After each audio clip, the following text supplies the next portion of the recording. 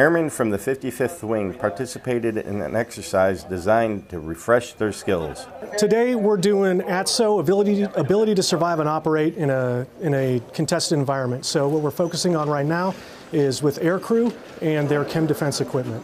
The Air Force and DoD as a whole is taking a fresh look at readiness and the ability to do things in a contested and degraded environment.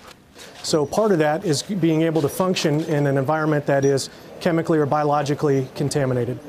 Members of the Aircraft Flight Equipment Shop were on hand to help with some refreshing.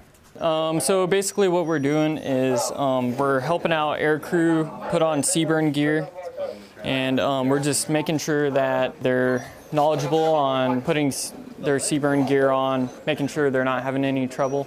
The aircrew will be following all their normal procedures. The challenge here is doing all that with this extra equipment on. So as you can see, they've got their full chem suits, they've got the mask and the gloves, which are going to be the main obstacles. Masks reduce visibility, they reduce the ability to communicate.